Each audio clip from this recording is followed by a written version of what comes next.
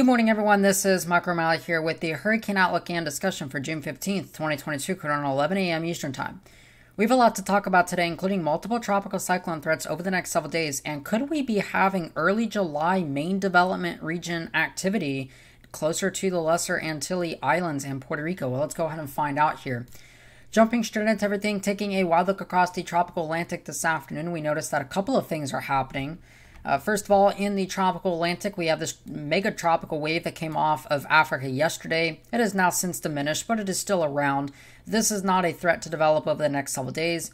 We have Invest Area 93L located over land at this point over Central America. We have Invest Area 93E over here in the East Pacific, and then Hurricane Blas off the screen here. And at least two of these systems could be posing some significant land concerns over the next several days. And then we also have a new system out here that we'll be watching for development as this kind of tries to meander around in the tropical and subtropical Atlantic. So we'll go ahead and talk about all that now. Taking a look over kind of a brief overview of the East Pacific Basin, we have newly designated Hurricane Blas over here in the East Pacific, now a Category 1 hurricane, well on its way to becoming a Category 2 hurricane, moving towards the northwest here. And then we have Invest Area 93E over here to the south of Guatemala City. This will be moving off towards the north and west over the next several days, but could eventually kind of loop back on itself and impact portions of Central America over the next couple of days as we kind of get this thing entangled within 93L over here. Speaking of 93L, this is the Atlantic Basin. Now, Invest Area 93L is now located over land at this point, and development chances have dropped down to a 30% over the next couple of days here. Now, this is expected to kind of kick back up and around this larger gyre that's expected to develop over here, and will be rotating over to portions of the Yucatan Peninsula where a development potential once it gets back over land is certainly there. So real quick look here at Hurricane Blas. Again, maximum sustained winds have now increased to right around 75 miles per hour. This is quickly becoming a strong hurricane. You notice that the very well-developed central dense overcast here with an eye trying to appear out here on the satellite. We notice that there is some rain bands that are affecting portions of coastal Mexico, but other than that, this will be moving off towards the north and west here over the next few days into the cooler waters. We notice that this little tiny island over here is in the path of the 3-day cone here, but this will be a weakening storm as cooler sea surface temperatures over in this part of the world will really hamper significant development there. Now, focusing on Invest Area 93E real quickly as well. Again, we notice that we have a developing storm within this region. We have some westerlies here indicated by the cloud field, and then easterlies over top of this. And this has definitely led to a circulation beginning to develop with this thing. Now, the thing is that this will be posing some land concern, but it's not a significant threat, at least for the next 2 to 3 days. But this will kind of be just meandering around in this area and could, in fact, loop back on itself and impact portions of Central America on the East Pacific side over the next several days. So this is something that we'll have to watch, and we'll talk about more of this in the next upcoming couple of days. Now, focusing on the Atlantic side, Invest Area 93L. Now, we talked about the system yesterday that the development is very complicated here. We noticed that the low-level circulation, or what is still left of a circulation, is currently over land, but it is still in proximity to the ocean. It's not over significant land at this point, but it is still over land. And with that being said, the development chances have certainly dwindled, at least for now. We notice that if we back up here and go to the zoomed out satellite, what we can tell is that we do have a vast amount of convection in this area. We also have a tropical wave over here that could be playing a part as it begins to move towards the north and west. This might actually begin to interact with some of that, and this might be our new area to monitor, although it's really not much right now, but there is some suggestions that this might be the new area to watch as it starts to interact with this area of spin down here. Now, the upper level winds are still pretty strong. We notice that the cirrus plume is kind of stretching out here, indicating that there's some, vast east to west, or really from east to west flow, west to east flow. And that definitely means and goes to suggest that we do have a fair amount of shear in this area, but it is not enough to really hinder at least some development of this system. Now, the GFS forecast on this is the 850 millibar vorticity, or the spin in the atmosphere at about 5,000 feet off the ground. So this tells us the cyclonic spin in the atmosphere. We notice what we want a storm to look like is this right here. That's Hurricane Blas. And we want a storm to look like that if we're going to get anything. So over the next several days, now we notice that this little weak tropical wave actually does kind of pivot around here and does become the new focal point, where there is at least a weak area of spin over here.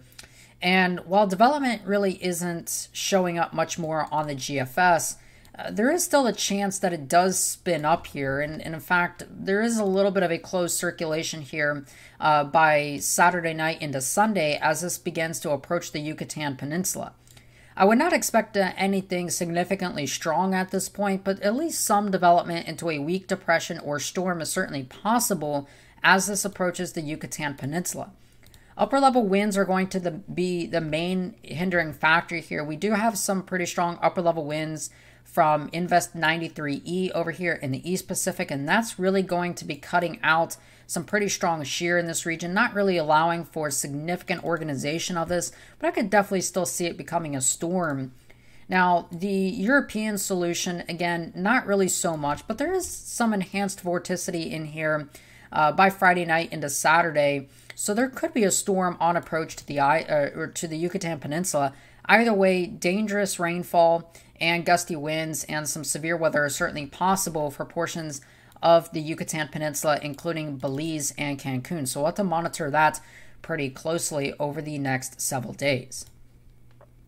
Now, as a kind of a look at the Atlantic as a whole right now, this is the Atlantic main development region, really just minus the rest of the global tropics. So it's just kind of looking at, it's factoring in the entire global tropics here. But we noticed that really through March and April, we were, really on the downward trend below average. And we did dip back in there to early June.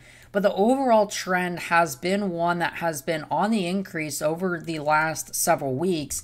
And our daily contributor here is about 0.3 Celsius above the long-term average, which does definitely go to suggest that the Atlantic main development region is beginning that upward trend and warming at this particular point. Now, the climate forecast system of the sea surface temperature anomaly pattern valid for July, this goes out through July 31st, we notice that the subtropics here take a massive hit, and we get this pretty classic phase 1 Atlantic multi-decadal oscillation, basically just a fancy way of saying that we have a really warm Atlantic main development region that is consistently focused in the tropical regions rather than the subtropical regions up here. This is good for significant tropical cyclone development out in this region, and that certainly allows for warming of the MDR, significant storms, and the potential for a very, very hyperactive season if we were to get a look that is like this. And also notice at the Southwestern Atlantic and just, really everywhere where land is, yeah, it's pretty warm. Now, one of the things that we've been talking about is potential tropical cyclone formation in early July. This is coming off the European forecast here, and this is basically just a weekly mean of the tropical cyclone strike probability. And this is out in the long range, so this is not to be taken verbatim, basically. But this definitely goes out enough where we could see, you notice that there's definitely a probability, at least a 20 to 30% probability of tropical cyclone development and striking near the Lesser Antilles over the next couple of weeks. Now, again, is this actually going to happen? Well, maybe not. Again, this is not to be taken verbatim, but this is definitely showing that we could have some early July activity in the MDR. And this is just kind of another forecast here. This is a little bit further out in time, and we notice that the Caribbean is also kind of highlighted and maybe some subtropical activity as well. So things certainly look to be on the rise at this point, and I surely would not be surprised if we do get any early season activity in July. We noticed that the GFS forecast does kind of go for that. I mean, this is, late June, so it's not necessarily July, but, a tropical wave that tries to spin up into a storm at that point, and minus this, don't really bother looking at that. That's probably just convective feedback problem. But we still notice that there definitely could be, a storm that tries to develop in that region. And the European definitely is coming on board with a little bit of that. So we'll be watching this area pretty closely as we head into early July, and then also watching the subtropical Atlantic for potential development there as well, although the model support has definitely waned for that, so not really so sure that we're going to be seeing development in the subtropics, at least over the next couple of days. All right, with that being said, make sure to like this video, share it to everybody who you want to, and leave a comment, tell me what you think about this. With that being said, hope you have a great rest of your afternoon and evening. Of course, I am Michael O'Malley. I'll talk to you guys again some more tomorrow.